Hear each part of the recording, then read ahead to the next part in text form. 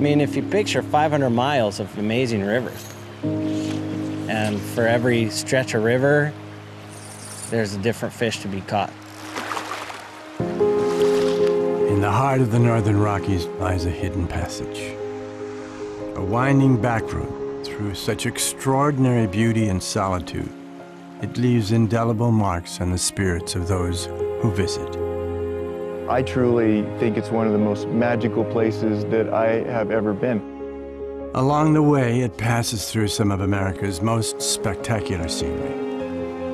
Jagged peaks, enchanting deserts, shimmering waters and pristine forests. But this is more than a scenic byway. This journey threads a string of jewels, many of the West's most coveted waters. We just call it the Rocky Mountain Fly Highway just because there's so many places to fly fish. From Yellowstone National Park in Wyoming, through Montana, across Idaho, all the way to the Oregon border. One 500-mile stretch of U.S. Highway 20 connects more than a dozen almost mythical waters. Some are legendary. You have Silver Creek, Yellowstone, Madison River. Others hold secret treasures that cast away all doubt. Whoa. Got him! Woohoo! This is the mecca of fly fishing. Oh, big fish! When you get a fish on here, it's like nothing you've ever experienced before. That a girl! For me, watching my daughter catch fish, there's nothing better. The black top leads to streams in volcanic Yellowstone that look like they're on fire. Rivers clear as glass. Rivers picturesque as paintings. Under skies so blue, it almost hurts to look at them. And as we follow this bewitching highway through this Rocky Mountain playground, we just might catch a few trout along the way, the kind of trophy trout anglers dream about. Welcome to the Rocky Mountain Fly Highway, a region that draws anglers from all over the world in a setting that restores the soul.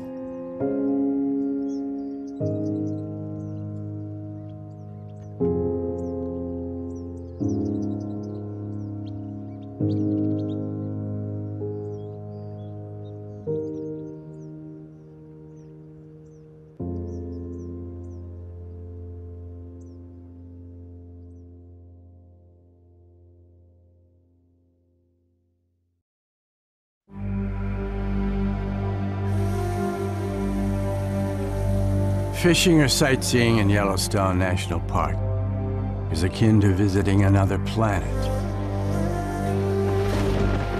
In few other places on Earth is it possible to fish for a rare species of native trout in a river that boils and bubbles. Here, the Yellowstone and Firehole rivers flow through eerie landscapes shaped by cataclysmic eruptions. Much of Yellowstone Park lies above the largest supervolcano in North America.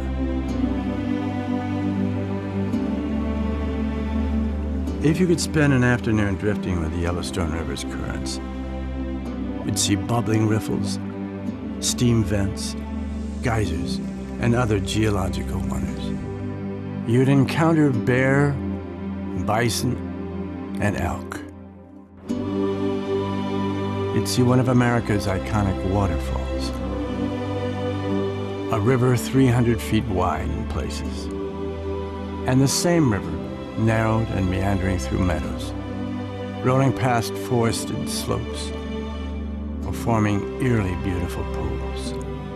And if you cast a fly into one of these unique waters, you just might catch a Yellowstone cutthroat trout, a species found almost exclusively in the Yellowstone River. Sadly, these prize game fish are threatened. The custom here, as on most blue ribbon trout streams, catch it, take a photo, and gently release it to live and reproduce. I think trout live in such a great environment and great, beautiful, clear rivers that that's the part of the appeal for coming out here.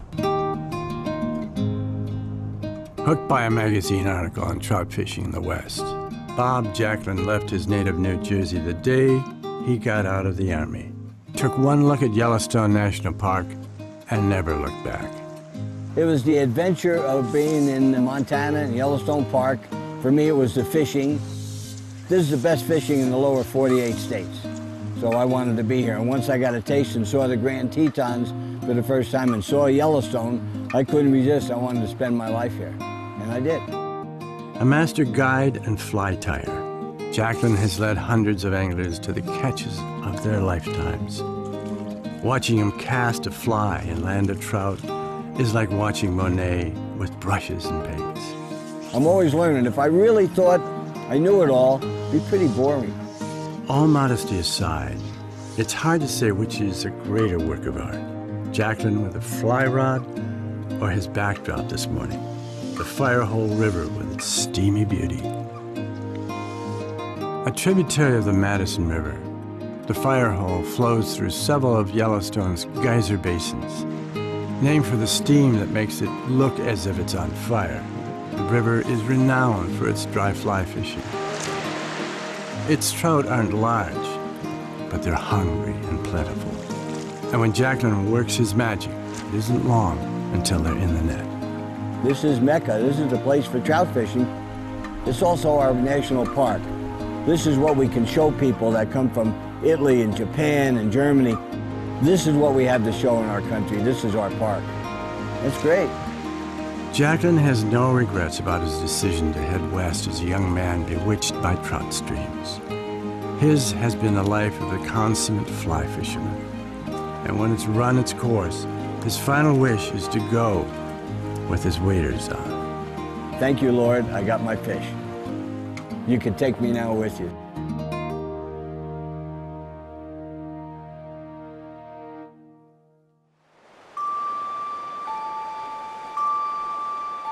Montana's Madison River is legendary in fly fishing circles. Perhaps the most famous of all the rivers in Montana. The Madison begins at the confluence of the Firehole and Gibbon Rivers in the Yellowstone National Park. It flows west and the north for more than 140 miles through broad valleys and snow-capped peaks before it joins the Missouri River. Often ranked as the top wild trout fishery in the U.S., the Madison's plentiful brown, rainbow, and cutthroat trout draw anglers from across the world.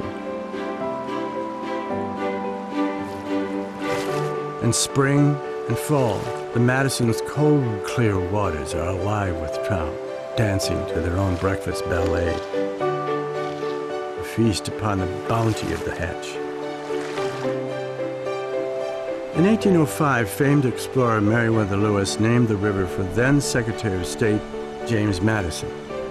But anglers who love the Madison will more likely recall the stunning Montana vistas, punctuated by the mingling fragrances of sage and pine. Tight lines on the Madison make fishermen's hearts beat quicker during its abundant hatches. For those who live to fly fish, this is nirvana.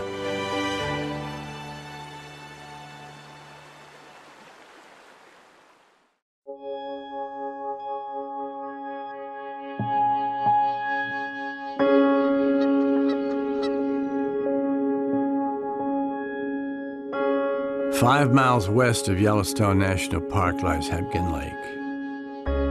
Hebgen is a reservoir formed by the Madison River and the Hebgen Dam. It's widely considered the best stillwater fishing lake in Montana.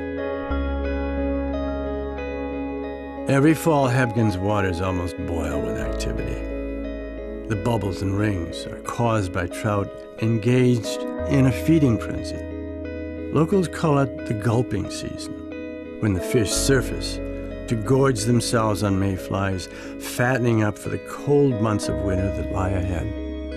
Gulper are simply big brown trout and rainbow trout, which even when they attain large size of 20 inches or more, will cruise and eat dry flies from the surface. And so you have a world-class dry fly fishing opportunity, which can be technical sometimes, but it's excellent sight fishing and a really exciting opportunity to cast small drives for large fish.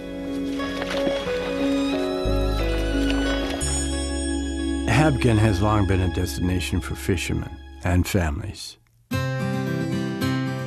In 1943, Lewis M. Lewis bought a cabin on Hebgen, sight unseen, from a man on a train. Fish were so plentiful then that he and others caught 6 at a time on lines with multiple hooks. His granddaughter, Wendy Eisenhardt, spent idyllic summers of her youth there. By the time I was 10 years old, I could tell the difference between a rainbow trout, a brown trout, a cutthroat, and they're native here. Today, she continues the tradition with her grandchildren. I think one of the reasons I fish, or fishermen fish, is just you get to go to such a great area to do it. The serenity and just having something to do and be out in this beautiful country. With scenes like these, it's not hard to see why.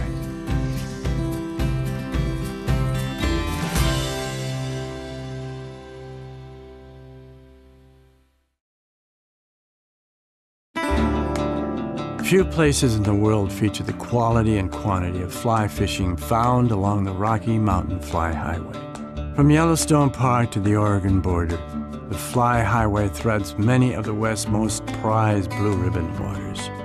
A blue ribbon designation is the mark of extremely high water quality and exceptional recreational fishing.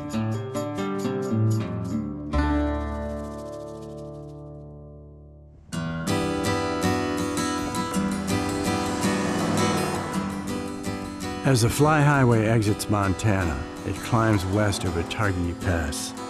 Here, where it enters Idaho, the Rocky Mountains rise up to split the waters of the continent. All waters east of this continental divide flow toward the Mississippi.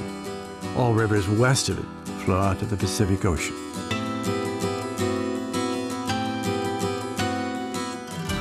All rivers should be lucky enough to have big springs as their birthplace.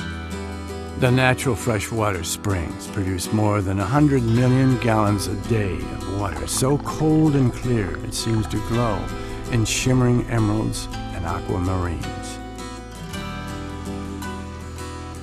It's the perfect habitat for trout, who return to these waters every year to spawn.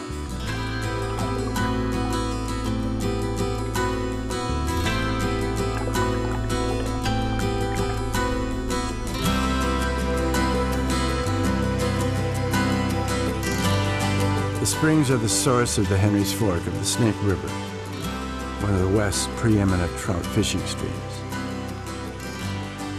Tempting as they may look, leave your fly rod in the car. The rainbows here may be enormous, but they're also protected.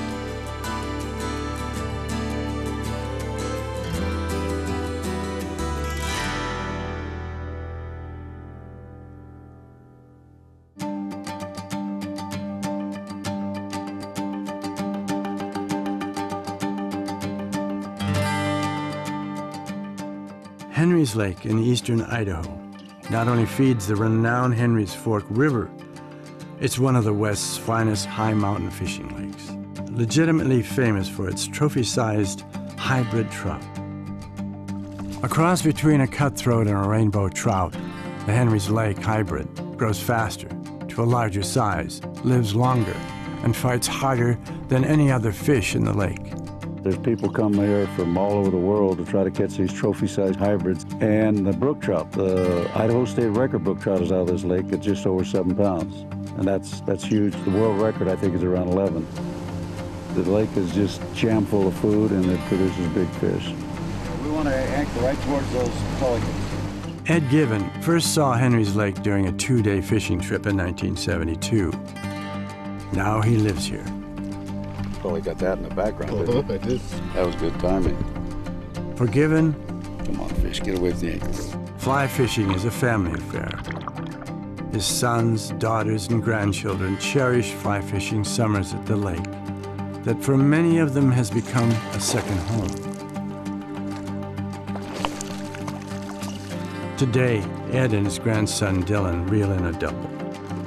It seems like that's always what we try to go for. I know when like my grandpa hooks a fish, I always try a little bit harder to get a fish. Yeah, it just adds a little more drama to it. You got a fish going under his line, this one's over here, and you know, it creates a little more havoc, but it's all fun.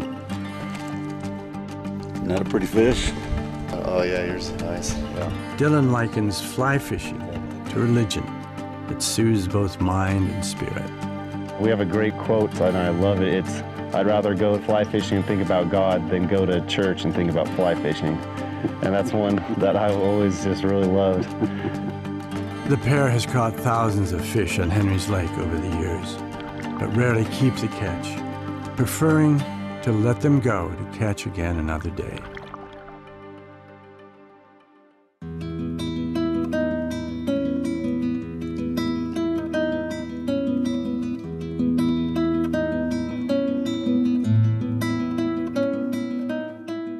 Idaho's Harriman State Park is an 11,000-acre wildlife refuge in the greater Yellowstone ecosystem. It used to be a playground for millionaires. Railroad Ranch was the private retreat of the Harriman Railroad barons and the Guggenheim families. In 1977, the Harrimans deeded it to Idaho free of charge to be used as a state park.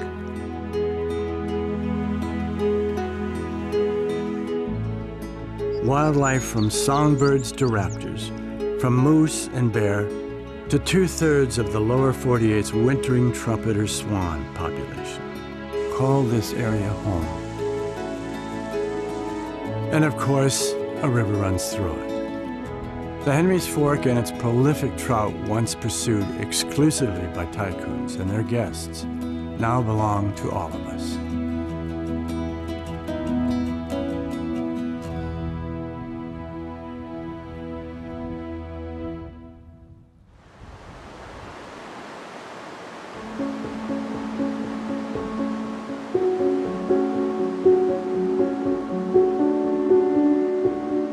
Just downriver from Harriman Park, Mesa Falls is one of the West's treasures.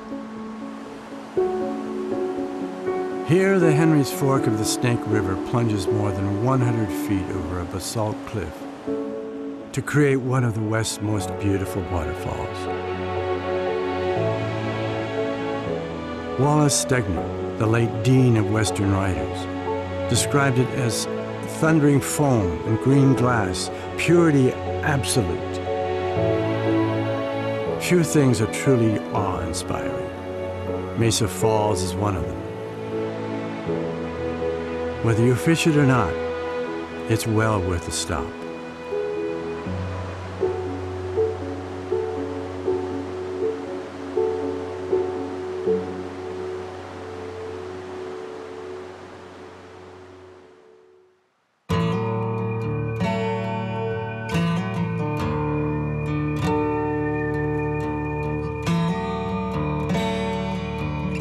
The Henry's Fork of the Snake is revered for its dry fly fishing as well as its scenic beauty. It flows through evergreen and cottonwood forests, cuts through steep canyons, and winds past open plains.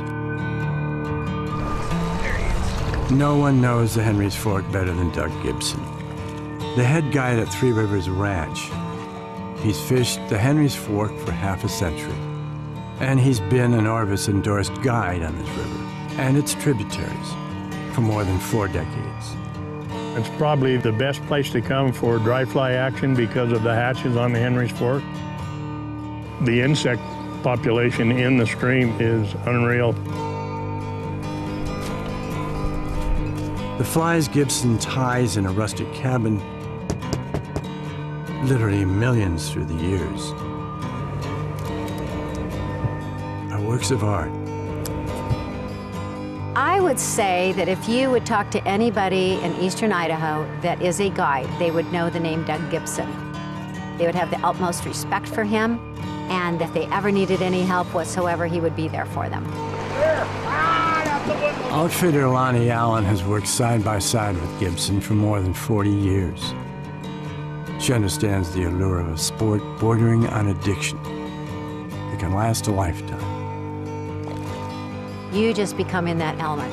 Come on, fish. As you are casting and mending and looking at every rock and nook and cranny to find a trout, and as you watch that fly float down and you're waiting, anticipating for that moment when that trout will come out and grab that fly. There. It's overwhelming, spectacular. I can't even describe it. Whoa. Keep it tight on him. Everybody should try it. Got him. Oh, good. Nice fish. Woohoo! As for Gibson, he's fished virtually all of the West's great rivers, but the Henry's Fork is his favorite. The Henry's Fork is a place where you can always go somewhere on it and catch fish. And though he's a fly fisherman to the core, he thinks the river is too beautiful not to share. The Henry's Fork is such a gorgeous place that everybody deserves a shot at it.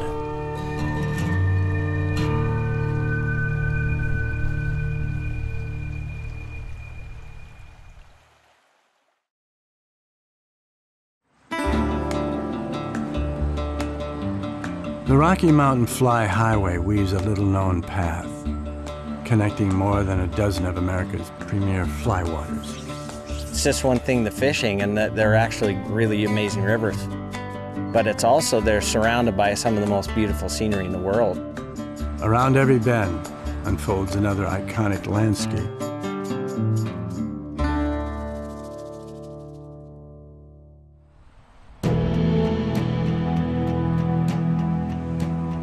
As Highway 20 moves south down the state of Idaho, it passes the undisputed guardians of this valley, the Grand Tetons.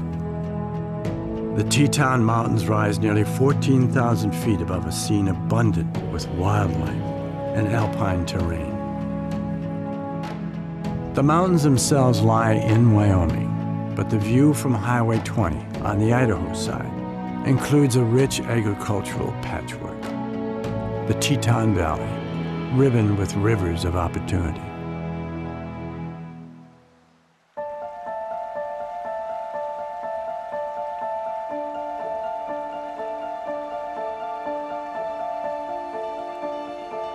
For those who prefer a solitary experience with no crowds or competition for fishing holes, the Fall River lies in wait. The Fall River crosses below Highway 20 near the town of Ashton. Work your way up this remote river and you will arrive at its headwaters in the southwest sliver of Yellowstone National Park, called the Cascade Corner, for a good reason.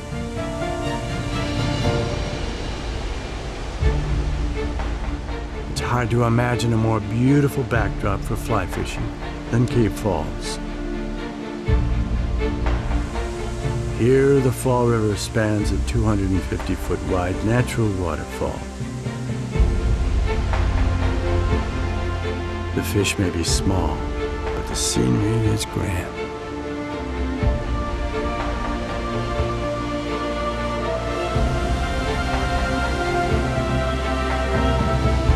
Fishing for rainbow and cutthroat trout in crystal clear water, with a mist rising around you, and cave falls crashing in the background, is an experience never forgotten.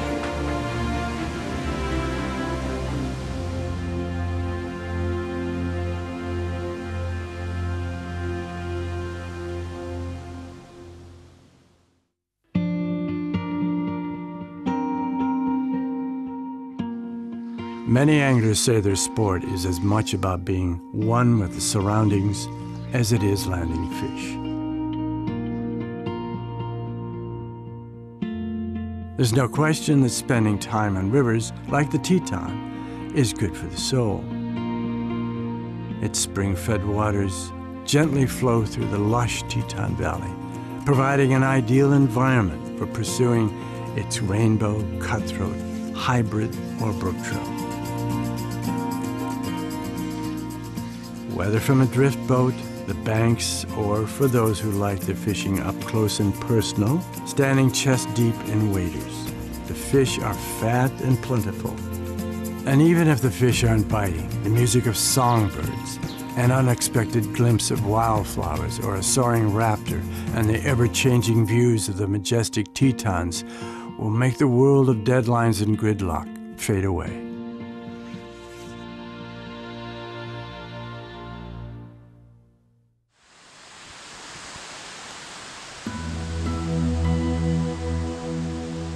The South Fork of the Snake River has a legitimate claim to being one of the best fly fishing rivers in the West or anywhere. Its prolific stonefly population helps make it one of the most productive trout streams on the continent. Over 5,000 fish per mile. Oh, there we go. And Yellowstone cutthroat, its signature fish, are known and prized by anglers everywhere. It's Yellowstone cutty. That's a native of South Fork. Chad Allen grew up fishing the South Fork. His great-great-grandmother pioneered the area that is now Three Rivers Ranch, one of the nation's premier fly fishing resorts. Now a guide, Chad says there's no place he'd rather be than the South Fork of the Snake. From a drift boat, you can experience 30, 40 miles all in one day. You get to fish the grassy banks, you get to fish the gravel bars. It's breathtaking, and I could come and just float the river and I'd be happy. I don't even have to take a rod. And there's a lot more to the South Fork than fishing. Those lucky enough to float the canyon are likely to see an abundance of wildlife and soaring evidence of one of America's largest bald eagle populations sailing on invisible currents. You have mountains and forests and vast canyon, and with the animals that are around, the wildlife, it's just unique for not only fly fishermen, but just anyone that wants to come and see a beautiful river. The South Fork Canyon is a hidden paradise. Long stretches flow through a roadless wilderness, accessible only by boat. It's just you and a lovely, peaceful canyon. Forested hills, striking rock formations, sparkling waters, and of course, fish. There you go.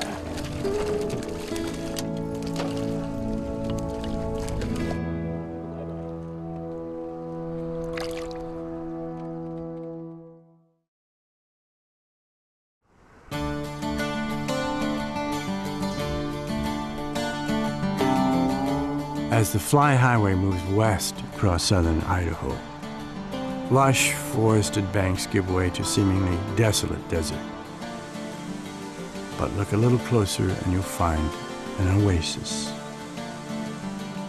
Idaho's Big Lost River is aptly named. The river literally disappears, descending underground to feed the Snake River aquifer. But prior to its vanishing act, the Big Lost is a trout stream. Autumn may be the best time to fish the Lost River Valley. Those who do will find rainbow, cutthroat, and brook trout in the clear, cold waters of a stream that gets little fishing pressure. There aren't a lot of people in this rugged country. You're more likely to see a mountain goat, moose, antelope, or elk than a traffic sign or a cell tower. And if you get your fill of trout in solitude, you're less than an hour from cosmopolitan Sun Valley.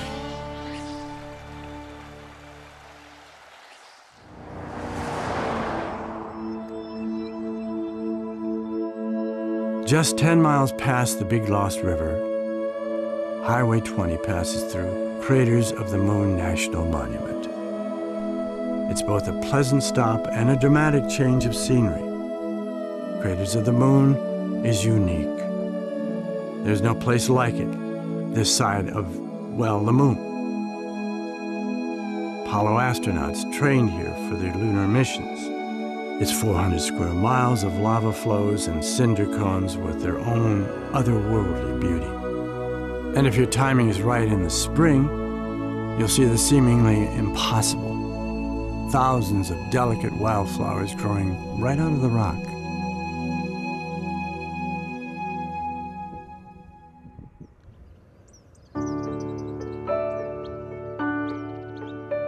Idaho's world-renowned Silver Creek gets its name from the way the day's last light makes it gleam like a newly minted coin.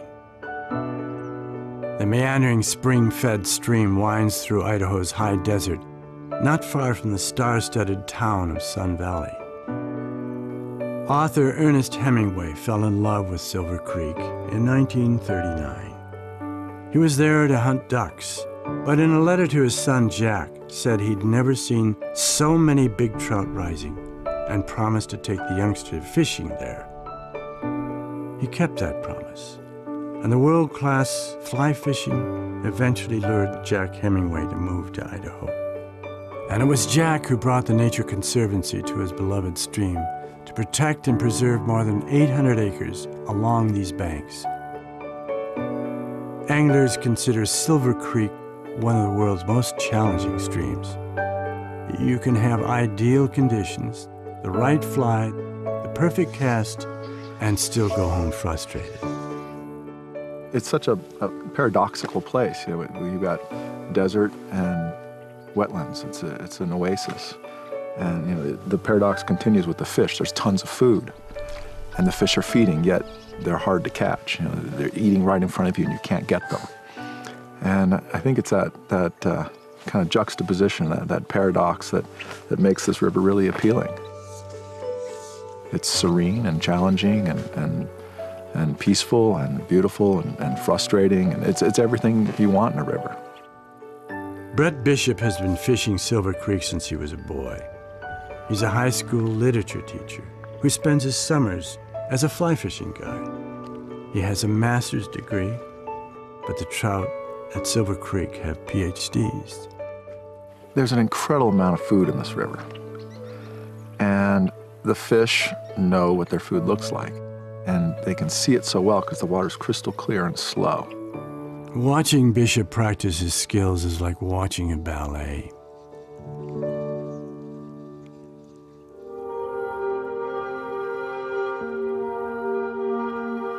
Silver Creek's brown drake hatch is a marvel, a virtual snowstorm of swirling insects.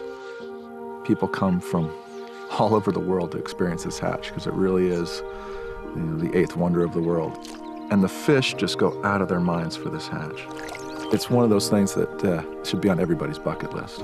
It's amazing. Of all the rivers Brett has fished around the world, he keeps coming back to his favorite, his home water on Silver Creek.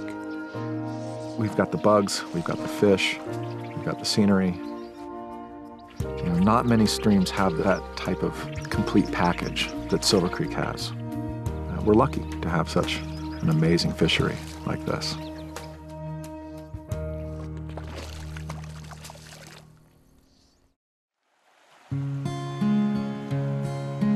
In a eulogy for a friend, Hemingway wrote that, best of all, he loved the fall.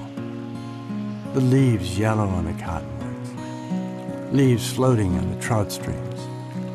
His inspiration may have been the Big Wood River, which got its name from the cottonwoods that line its banks. The Big Wood flows through some of the most scenic parts of Idaho. Its source is high in the Sawtooth Range. It winds its way past the Pioneer, Boulder, and Smoky Mountains, and through Ketchum and Sun Valley. Fly fishers prize its hard-fighting native trout, its wildlife, and its tranquil beauty. There are more famous fly fishing rivers, but the Big Wood and its smaller cousin, the Little Wood, have inspired artists as well as anglers for generations.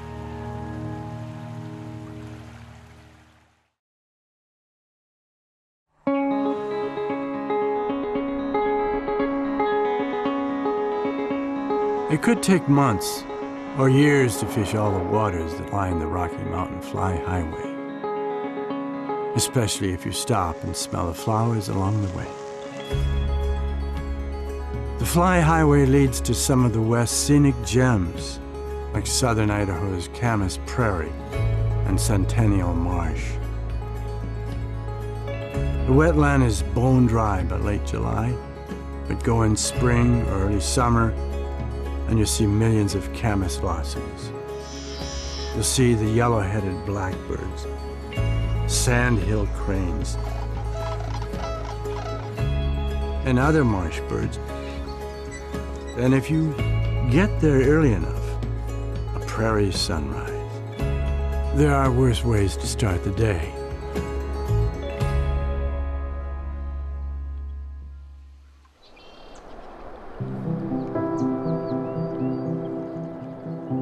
The South Fork of the Boise River is just over an hour's drive from Idaho's largest city, but a world apart. You can leave the office and 90 minutes later be in a canyon where the outside world hardly seems to exist.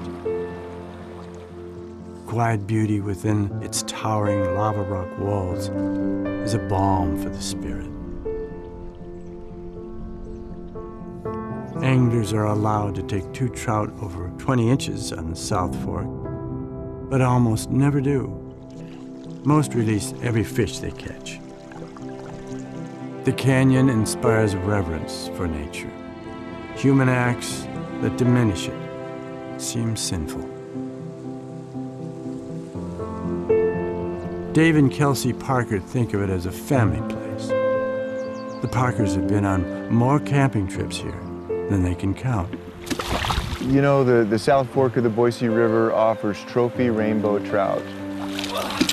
Yeah, it's so big you won't fit in the net. It offers great camping, great fishing. I truly think it's one of the most magical places that I have ever been. This is by far my favorite river. Kelsey learned to fly fish here when she was a toddler. At 14, she can cast, read water, and land the South Fork's You got him. big rainbows. You got it, just keep him tight, keep him tight. As well or better than most grown-ups. Oh man, he's so nice. When you get a fish on here, it's like nothing you've ever experienced before.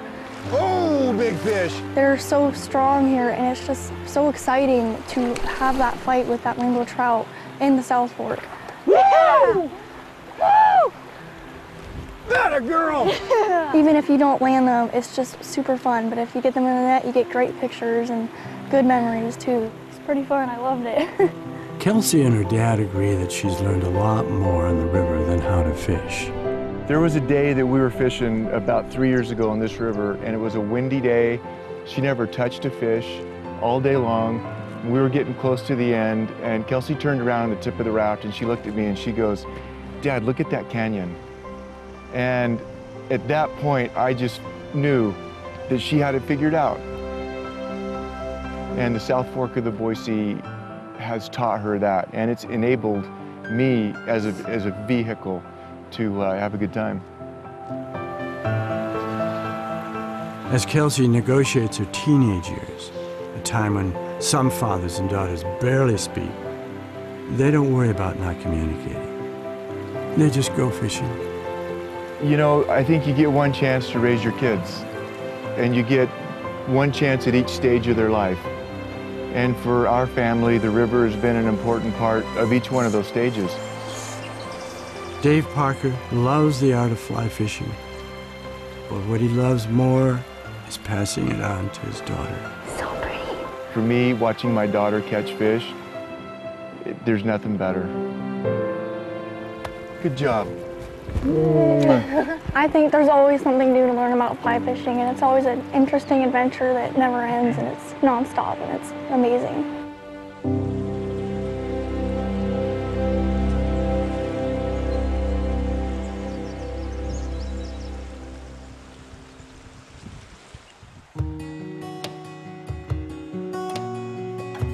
Many cities have rivers running through them, but few claim urban fisheries as lovely as the city of Boise's.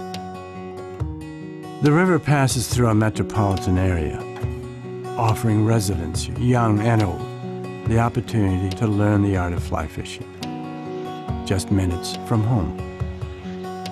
The Idaho Department of Fish and Game regularly stocks the river with rainbow trout and occasionally steelhead. Critics maintain that pressure to balance needs of the fishery with irrigation demands for agriculture make fewer and smaller fish. But on a given day, the fishing can be excellent. A record 20-pound brown trout was taken in the heart of the city, just a cast away from Boise's busy downtown.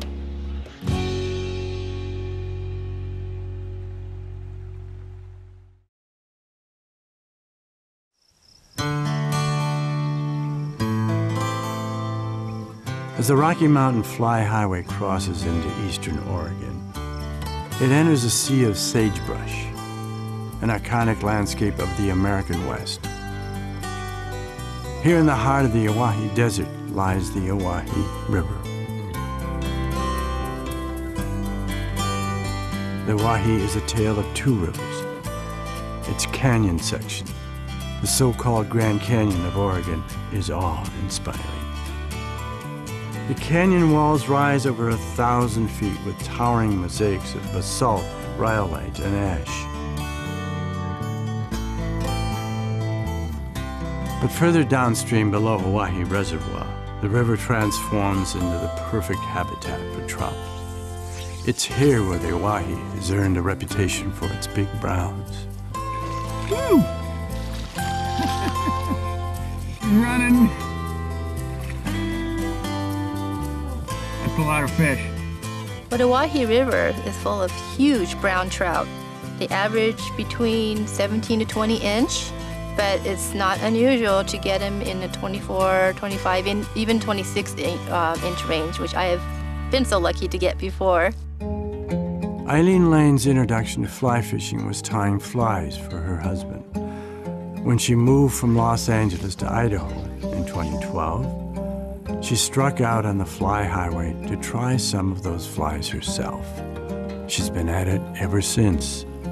The Oahe and its big brown trout are part of the reason why.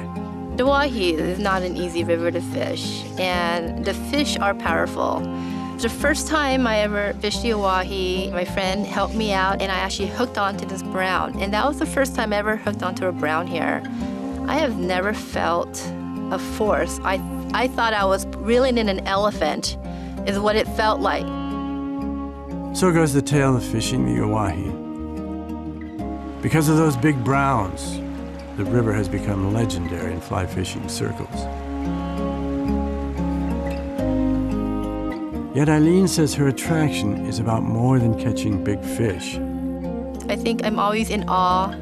You know, I'll look up in the sky, and even just the cloud formations or how the light would reflect on the canyons or in the water. So every time I come here, it's like something new that I notice. Eileen also enjoys the camaraderie of fishing with other women. She and friends like Carol Lee are making inroads in a sport once reserved almost exclusively for men. I do find that as a senior lady with white hair, that I get a lot of assistance from young men. And I think that's very, very funny. Gender aside, standing streamside in the Oahe's 9 million acre expanse of uninterrupted desert can make you feel small, but most importantly, it makes you feel. The whole sense of being out here is to just enjoy your surroundings. It's always about the surroundings here and about searching for that brown trout.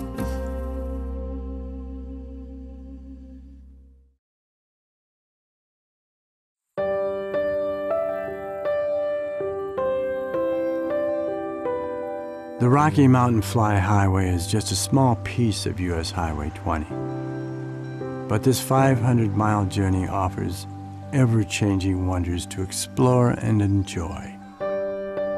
Even if you don't fish, you could spend months soaking in the scenery of these western landscapes.